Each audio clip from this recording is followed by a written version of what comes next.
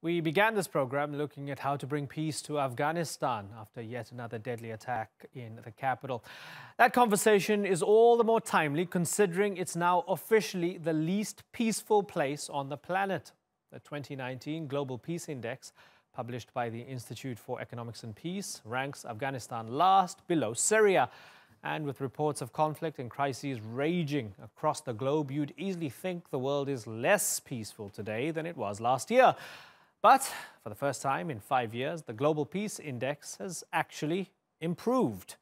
But how? Well, let's ask Steve Killelea, who oversaw the report. He's the founder and executive chairman of the Institute for Economics and Peace. Steve, good to have you on the program. So a lot of people would look at that and ask, well, how and based on what metrics?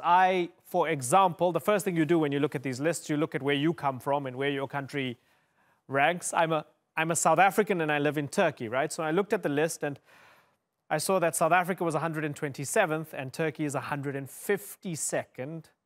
And that's what, 25 positions lower than South Africa. And I thought, no, that can't be right, because I can walk around the streets of Turkish cities late at night and feel safe with my kids, but not really in South Africa. So is the metric not about crime? Is it about terrorism? So, these things cook up all sorts of questions. So if you can, help us understand, in a nutshell, how do we get to define this and how do we get to produce this list?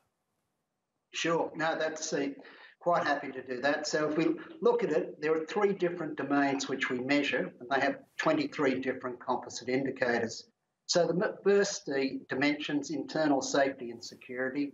So that measures things like the level of violent crime, the homicide rates, the availability of small arms, incarceration rates, number of police, number of terrorist attacks, state-sponsored terror, and other such things. The next 3 domains is internal and external conflict, and that's probably self-evident. And the final one is militarisation. Now, we look at the structure of the index. It gets derived from a definition which is the absence of violence or fear of violence. And we have an international expert committee which oversees it, which consists of experts in peace and statistics who then determine what indicators we use, the weight of those indicators. The sources of the information we get aren't our own judgments. We do construct a couple of the indicators, but it's mainly sourced from the best sources we can available globally. People would understand why Afghanistan, Syria, South Sudan, these are at the bottom of the list because terrible wars are happening in these places. Yemen, for example. I guess they'd also understand why a place like Iceland is fairly peaceful, no internal conflicts, quite remote, and so on. But when the report comes out, and a part of the extrapolation and interpretation is that the world in general is getting more peaceful. They look at the news cycle, and part of our job is to only report on the problems and the terrible things, right? They find it hard to believe that the world is actually a more peaceful place than it was last year. Is that a surprising interpretation? Look, no, I don't think it is, because if we go back to 2014, and the index has been dropping every year since then up until this year, it was really on the back of the rise of ISIS, the way it then unleashed its terror through Iraq and then moved on in through Syria. And what we've seen over the last 18 months is pretty much the territorial defeat of ISIS. We can also see that there's 13% less deaths from conflict in Syria, let's say, and that's the reason that Syria has moved up. Afghanistan really hasn't changed in terms of wars, but Syria is just slightly more peaceful. Now, to put it in context, if we look around the globe, what we'll find is that peace improved just very slightly, very, very slightly. But when you look at it, we found that 86 countries did improve while 76 dropped. If we look at the news cycles, we've always, and that's the nature of the news, is to focus on quite often the problems of the world and occasionally small blessings which we get. But if we go back over the last decade, we find that peace has dropped 3.7%. Right. And over that period of time, we've had 81 countries become more peaceful and 81 countries deteriorate. So we look at those long-term trends. What we'll find, the things which have really caused the deterioration have been really wars in the Middle East. That's particularly Iraq and Syria. Then the knock-on effects from that with the refugees and then the terrorism, which ISIS spread and Turkey has certainly suffered from.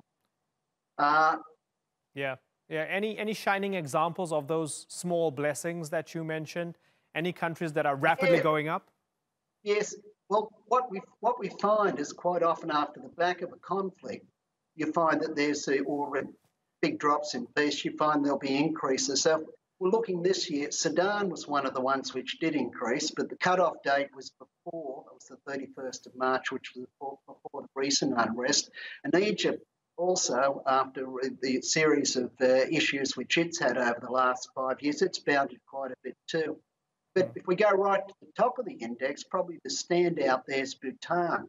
So if we go back over the last 13 years, it's increased 43 places on the index to now stand at number 15. Yeah, so part of your statistics here say that violence is costing the world more than $14 trillion a year, and that number equates to 11.2% of world economic activity. I wonder, when you put out that figure, what are you trying to tell people? Well, what I'm trying to say is that the cost of violence to the global economy is significant. If we can reduce that, that then frees up economic wealth, which can then be put into other areas, which can then stimulate and improve the global economy. So so violence comes with an economic cost. And one of the things which I think is really important with the index, we're not making moral judgments about where countries stand. Yes, let's face it, you border Syria, you're going to get a lot of very nasty spillover effects. Right. Because you need a big military. Right, of course. Because you're going to, sorry to interrupt you, but you're going to get people who say, yes, it's all well and good. I'd love to use that money to build schools and hospitals and put it into education and so on, but I'm fighting a terrorist group. Let the less bad guys defeat the more bad guys first, and then we'll put that money to good use. So with that in mind, I guess you're never expecting to go out of business anytime soon, are you?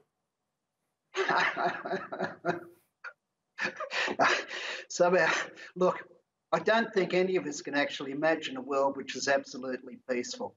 Hasn't existed in history, doesn't do now. But we can all probably imagine a world which could be 10% more peaceful. Now, if you look at that, that's about $1.4 trillion. Now, $1.4 trillion is the size of all foreign direct investment last year, or put it another way, it's the size of the total economies of, let's say, Ireland, Denmark and Switzerland.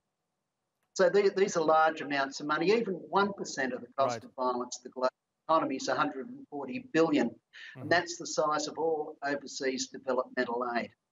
Steve Killelea, good to talk to you on the Newsmakers. Thanks for joining us.